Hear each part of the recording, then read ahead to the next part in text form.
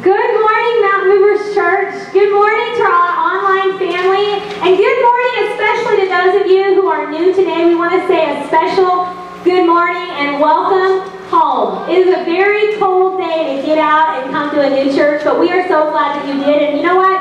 We believe that it's not an accident that any one of you are sitting in this room today. It's by divine appointment. That means God has appointed you to be here for such a time as this, to experience God's love and to experience the love of God's people, and more importantly, the power of His Word. So if you're new this morning, Pastor Brad and I would like to invite you to come back on Wednesday night. We do a group called the Newcomers Life Group, and it is an opportunity for us as pastors to get to know you and to just kind of kick back and let you learn how you can really experience life here at Mountain Movers. We have a really awesome story that God has brought us through, and you'll hear that, but come Wednesday night and be a part of that with us. This morning we are in our part 2 of Fresh Start. Last week Brandy kicked it off. She did an awesome job talking about breaking through barriers. How many of you guys would just say, this week I needed to break through some barriers? You know what? If you fasted, you had to break through some barriers, because when you fast, you're always attacked, just like Brandy said. So that was a very timely word coming into that season. But today, we are in part 2, and today's message is entitled this: See it, believe it, and live. We are going to believe God that we're going to see it, we're going to believe it, and we're going to live. Pray with me this morning if you would. Father God, we thank you, Lord, that today, Lord, you appointed each and every one of us to be in this room and to experience your presence. God, we know that without you, we are absolutely nothing. So God, we ask today that you would wrap us up with your love. God, give us the power of your word. Lord, let our ears be open to receive. Let our hearts be open, Father God. I pray that the Holy Spirit would be in this room present, convicting us, Father God, and drawing us closer to you, Jesus. In your name we pray. Amen. Amen. So, coming into the new year, there was this guy who he was really serious about doing things differently coming into 2016. He was serious about setting those new resolutions, and not just setting them, but actually walking it out and making sure that by the end of the year, he was really going to be on track and he was going to do everything that his heart had set out to do. And so he was praying to God, and he was just thanking God for the strength that God had given him. And his prayer went something like this. It was, Lord, thank you so much, God, for your faithfulness and your strength so far in this day. God, you have been so faithful. Lord, I haven't lost my temper. I haven't gossiped about anybody. I haven't fallen into the lust of the eyes, the lust of the flesh, the pride of life. God, I haven't dishonored anybody. God, I'm doing so good, and I can only attribute it, Lord, to your mercy and your strength. You're so amazing. But God, in just a little while, I'm really going to need your help more than ever before in just a second when I get out of bed. In Jesus' name, amen. Isn't that the truth? I mean, isn't that the truth? It's like, man, we want to do so good. We have these things that we want to do for God. We want to just live big and accomplish these things. And living for God is sometimes hard, is it not? Living for God can be really difficult. And some of us might say, it'd be easier just to stay in bed. And it'd be easier to live for God if you just stay in bed and never get up and you never do anything. It would make it a lot easier. But how many of you guys can really relate? Right? And so I think that living for God sometimes is like riding a bike. When you first start to learn to ride a bike, you're going to crash and burn a lot.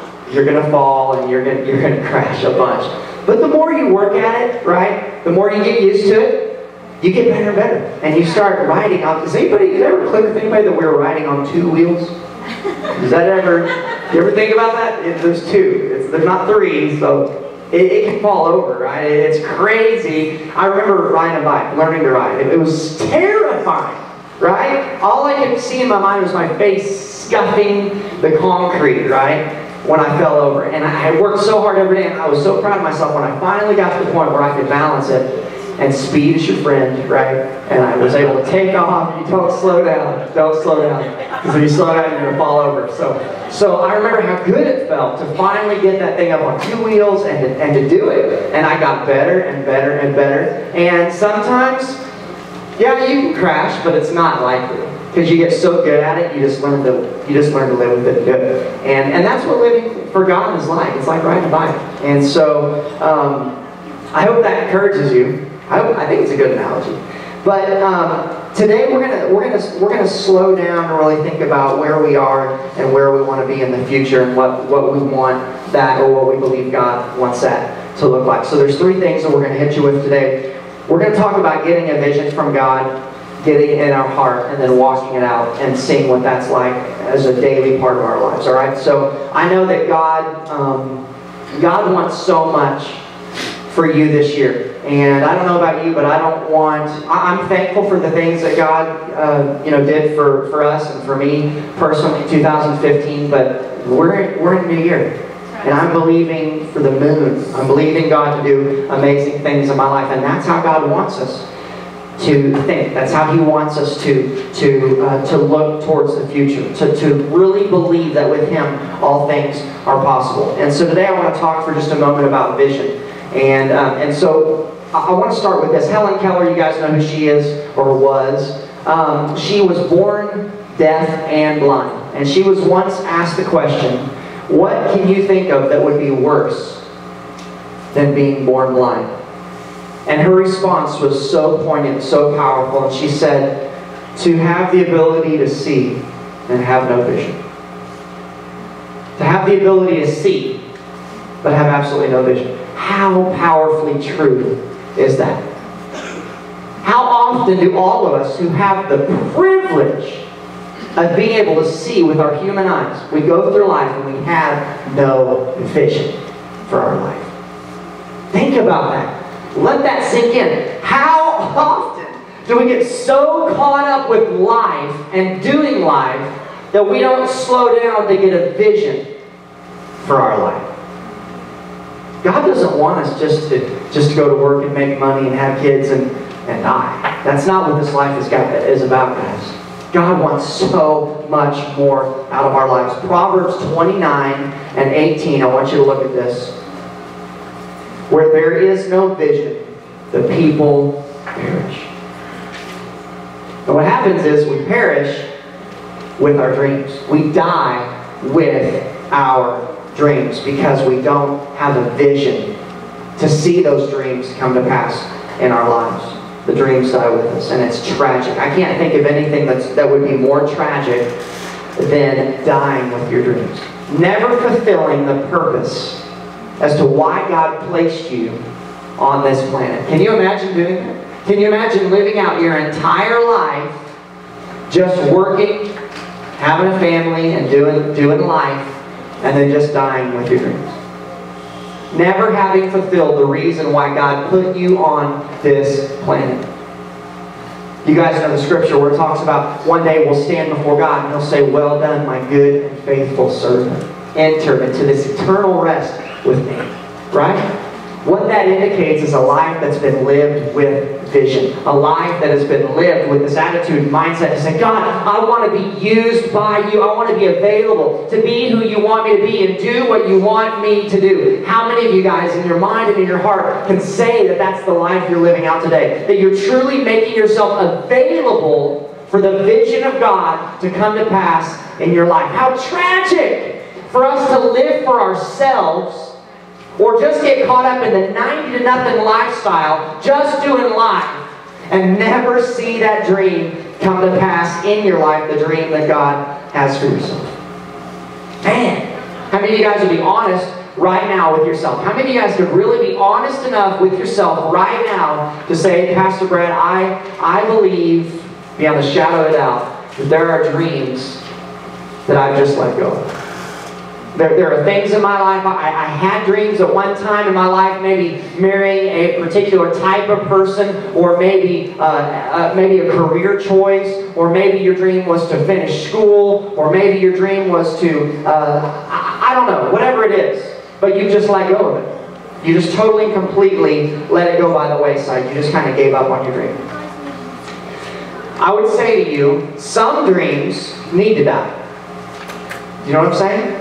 Some dreams were not the dreams that you needed to be dreaming for your life in that time in your life. It wasn't God's plan or His will at all. I remember when I was in the 7th grade, and man, did I have this crush on this girl. Oh my word, right? Her name, check it out, her name was Holly Starr. I didn't know this woman. My kids pointed me like, no, I did not know this woman. Her name was Holly Starr. And she was a model. Beautiful, beautiful girl. I mean, man, I had a crush. No, listen, guys, you know, all right, don't tell anybody I said this, all right? I would sit in my room playing guitar to Holly. And there's a picture of her in the yearbook. And my sister caught me. And she walked in, she said, "What are you doing?" I said, "Nothing, shut up. What are you doing? Get out of my room." She's like, "Are you singing to your yearbook, you freako?" I'm like, I'm just thumbing through it. Got my picture on page 39 and put. I wasn't looking at my picture, I was looking at her picture because I had a crush on her. And I thought, and I remember praying, "God, I know you're real. And I know you can do this. Please let me marry this woman." And I would pray this prayer. And it was at that time, you know, Garth Brooks. I was 13, yeah. I had it. Hey, I was a long-term planner, right? I had plans. I had like a 5-year plan and a 10-year plan. That was part of the 5-year plan, I think. I would have been 18, it'd been cool. So I remember, you know, Garth Brooks, how many of you guys remember the song Unanswered Prayers? Remember that?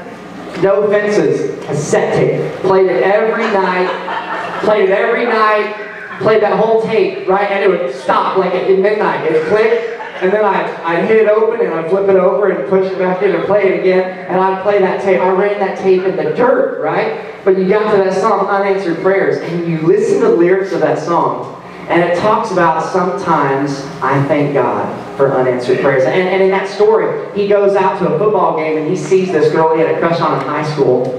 And he had been praying so hard that God would give him that girl. But he's got his wife next to him, and he says, "Sometimes I thank God for unanswered prayers."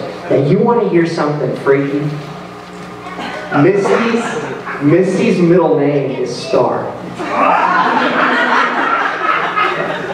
Misty Starr. Is that crazy or what? It's like, I was wishing on the wrong star. But I had it right.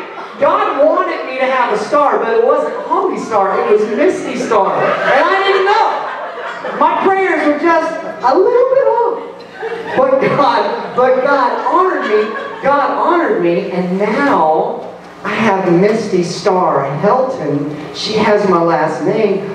Booyah. And I don't know if I can show you this, but her face is on the screensaver of my phone because I worship the ground she walks on. This is my star, and God honored me because He honors our dreams. Isn't that cool? Isn't that? Honest to God, her name was Holly Starr Eckley. Crazy? Misty Starr. Wrong star. Awesome. God honors. God honors. I had a vision though. I had a vision for a star, and God gave me the star that I really needed, right? So what is vision? What is vision? It's to have sight. It's the ability to dream, to have revelation or enlightenment. It's the power of anticipation in our lives, expectation, seeing the attainable yet invisible. What does the word perish mean? It means to die or to backslide. How many of you guys want to die or backslide with the expectation or hope of doing something great for God? It's tragic. It's tragic. And here's the beauty of it all, is we are in control.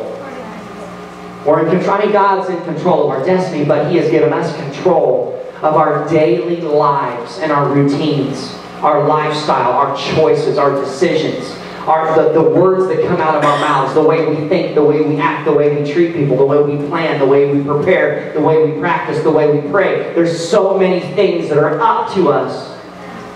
It's just about having the vision to be able to see, God, what do you want for my life? God, what do you want for 2016? And I want to tell you that God calls you to be a visionary for your life.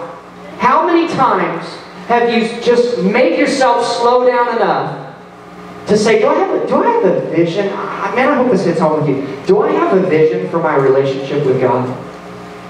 Vision is the ability to see things not just as they are, but as they can be. Do you have the ability to imagine in your mind what your relationship with God can be. Have you thought about what you want your relationship with your spouse to be? Have you thought about what you want your finances to be? What you want your health to be? What you want your time and your mind and your emotions, your calling, the purpose for your existence on this planet? Have you taken time to look at what that can be? Do you have a vision for your life? Or are you just satisfied with just getting through life? If you're satisfied with mediocre, then just exist. Just exist. But God has made you so much greater than that. And God has so much more for you than that. You're not mediocre. You're not made of average. Do you not realize that you are from the very seed of God? Do you realize that God has called you to be extraordinary and not ordinary? Do you know that He has a plan and a purpose for your life, but so many times we could care less because we get so stinking busy? But Pastor Brad, you don't understand, right? I work 3 jobs, and I've got 10 loads of laundry, and I don't even have time to balance my checkbook. What are you talking about? My house is a wreck. There's kids everywhere. We got practices. We're running them here. We're running them there. Well, who sets your schedule anyway? Who's in control? Are your kids running your life? Is your laundry running your life? Is your boss running your life? At the end of your life, there's nobody to blame but you and but me. We are responsible for our own lives. Stop playing the victim. Stop saying, woe is me. Stop making excuses. We were talking to the search team this morning about this. Every excuse is equal. Wow, how's that? Because they all produce the same result. It didn't get done. Right? It didn't get done. You show up late to work, and I'm your boss. I'm going to say, why are you late? Wait. It doesn't matter. Because you're late. It produces the same result. It doesn't matter why you're late. I'm not that mean of a boss. Yes, I am. But I listen to people's excuses sometimes. I mean, if it's an emergency, things come up. But we've got to stop making excuses. Right? We have got to stop making excuses, because who are we damaging in the end? Ourselves. And our vision. We're damaging the vision that God has given us. So let me tell you today, this is so powerful. We can't help how we came into this world. I realize that some of us in this room, you were born into circumstances that just really causes all the odds to be stacked against you. To where you'd say, Brad, you don't understand what I've come out of. There's no way that success or vision or anything positive can come out of my life because of where I'm from. You can't control what you were born into or how you came into this world. But you can control how you go out. You can control how you play out this thing called life, because God gives you opportunity each and every day to make different decisions to determine a brighter and better future. You've got to get a vision for your life and for your marriage and for your kids and for your money and for your time and for your ministry. You've got to get a vision. You've got to slow down and get a vision. That was the first thing that you have to do. If you're going to have a fresh start, you've got to begin with the end in mind. But you know what so often we do?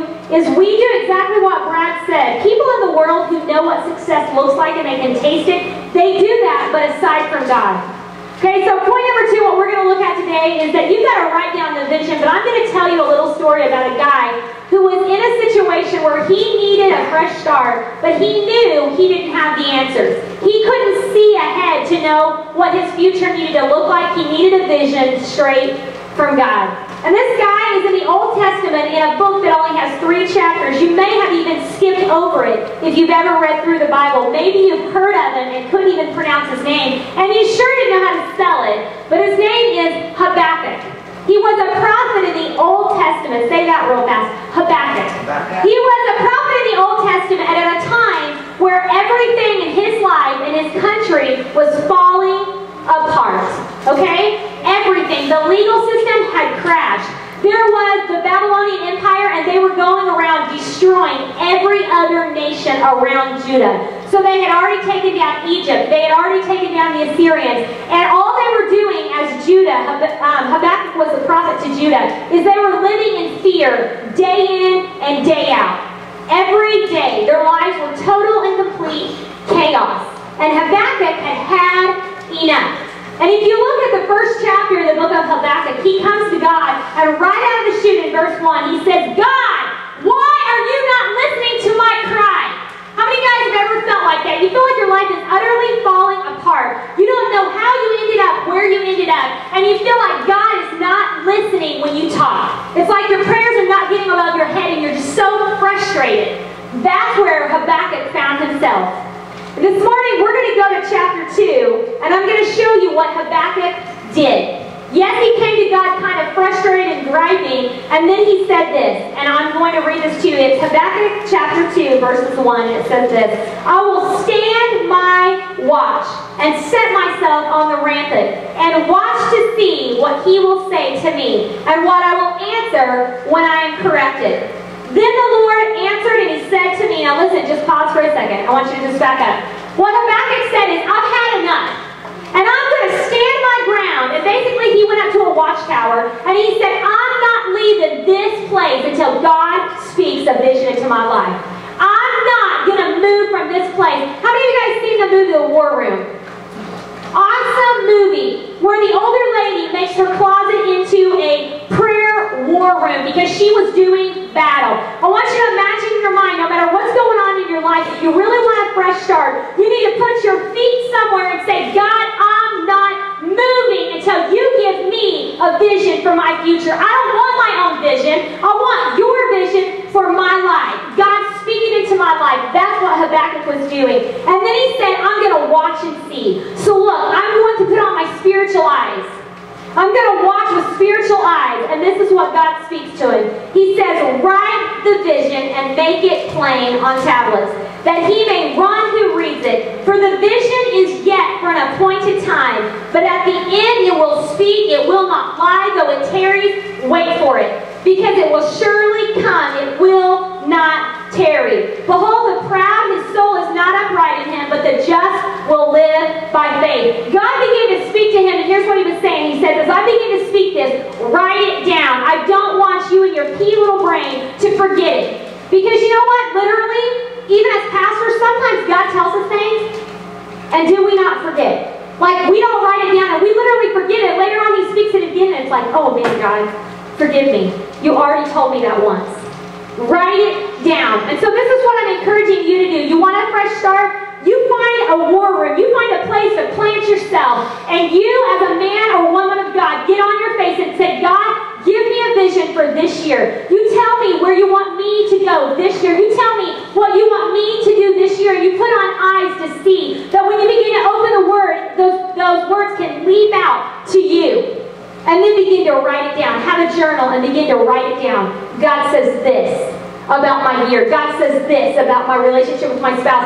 God says this about my family. I stand on this. Then when the going gets tough and life, you're riding that bike as Brad's talking about, and you hit a ginormous rock in the road.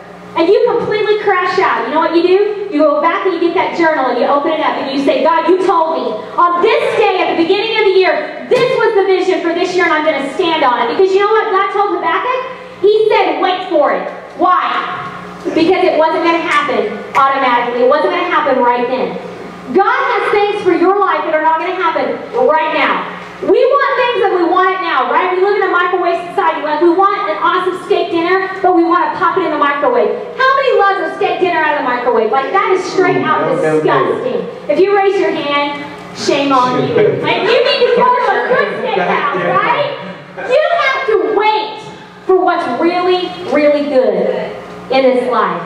And God was telling Habakkuk, you better be willing to wait. And the final thing he told him is this: the just will live by faith. The just will live. You know what it means to live?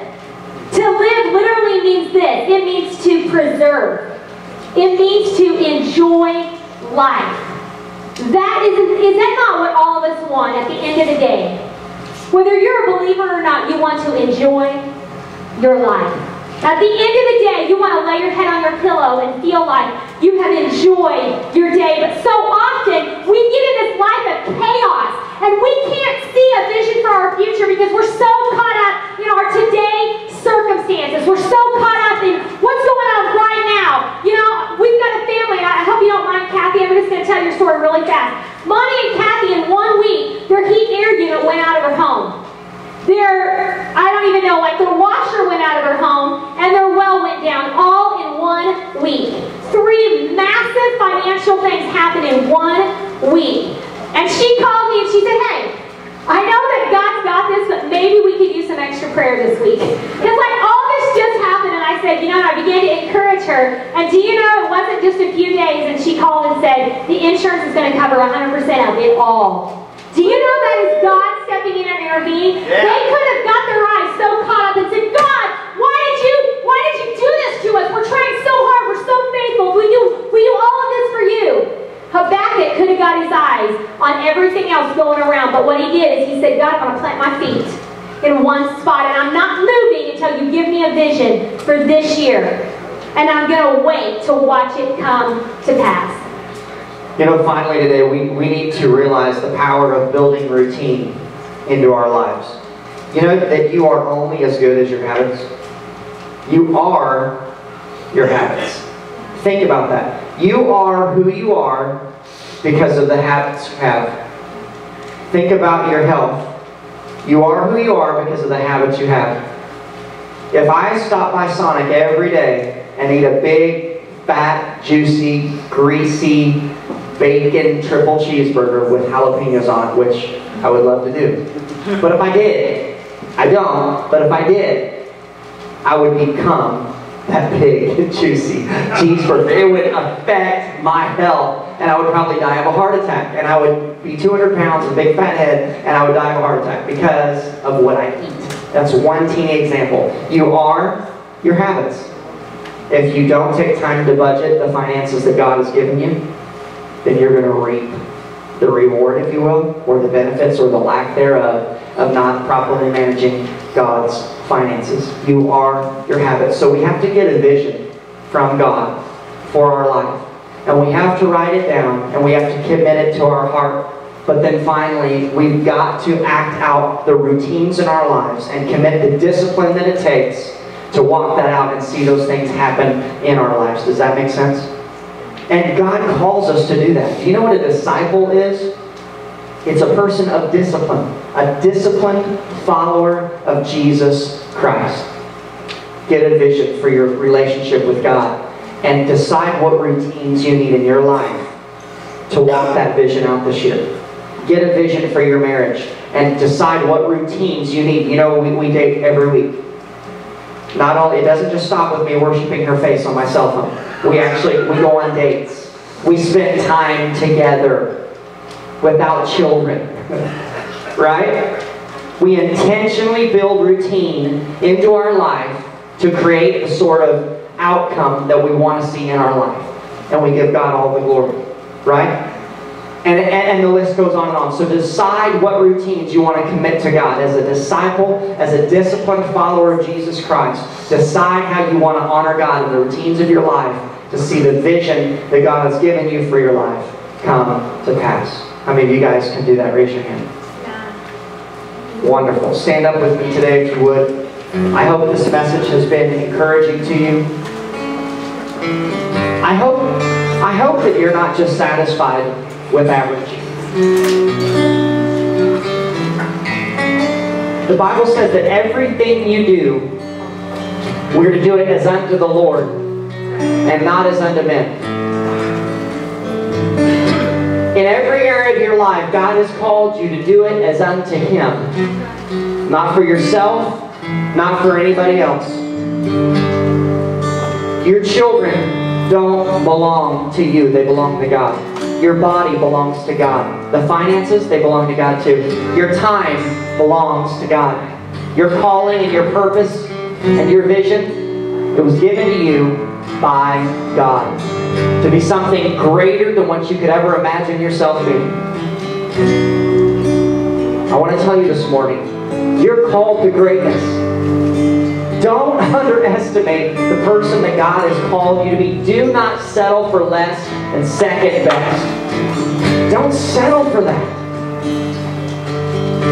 Step up and be who God has called you to be. I look around the room today and I see some people that I know God is so proud of, because you guys have worked so hard in so many areas of your lives. And we're just getting started.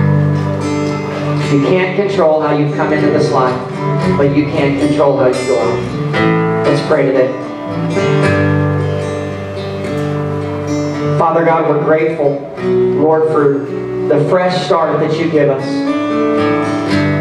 Each and every day, God.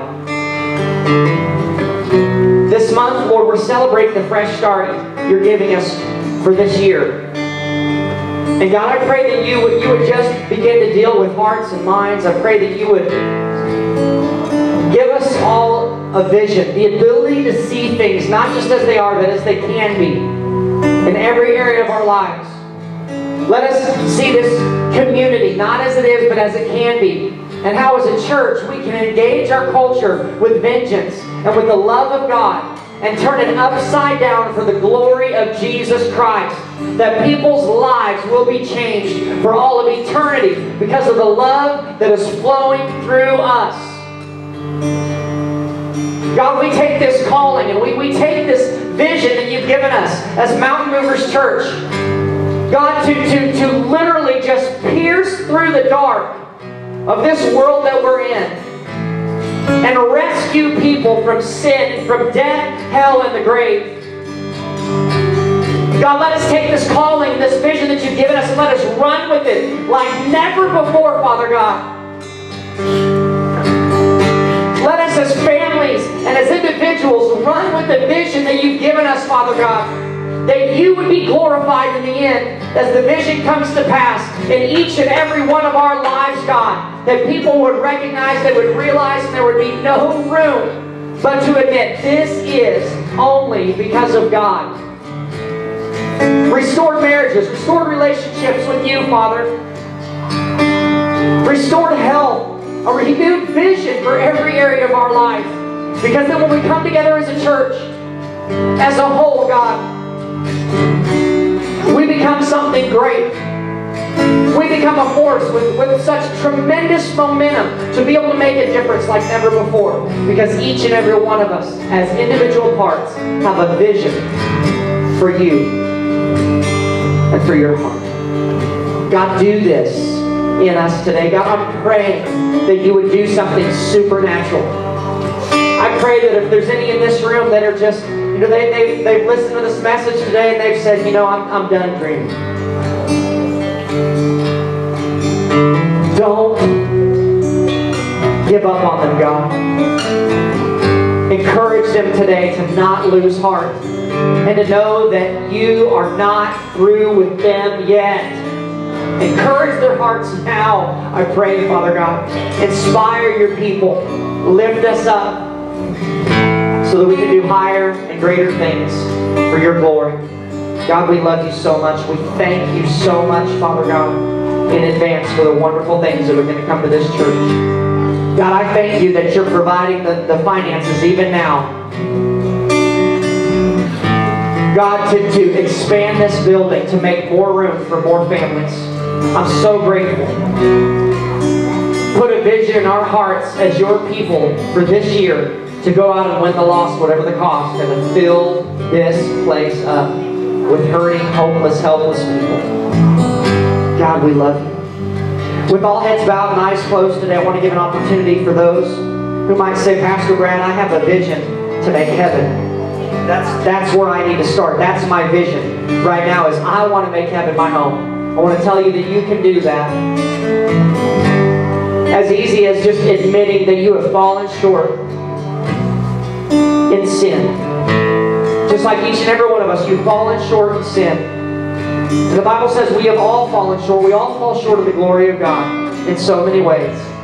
But God is quick to forgive you if you'll only ask Him for forgiveness. If you'll believe in your heart that Jesus is who He says He is, and you confess that He is Lord, you dedicate your life to Him, you can be saved today. You can have heaven as your home, and I hope that you would make that decision. I'm going to give you that opportunity right now. Heads bowed, eyes closed right now. I'm going to count to 3, and when I do, if you want Jesus as your Savior, I want to pray with you right where you are. Are you ready? 1, 2, 3. Who are you in this place? And for those of you watching online, at home, or wherever you are, that goes for you as well. Raise your hand, and I want to pray with you where you are. The prayer goes like this, and the church will agree in unison together for those making this decision right now. Father, I love you. I thank you for your Son, Jesus. I know that I've sinned. I know that I've fallen short. I ask that you would forgive me right now.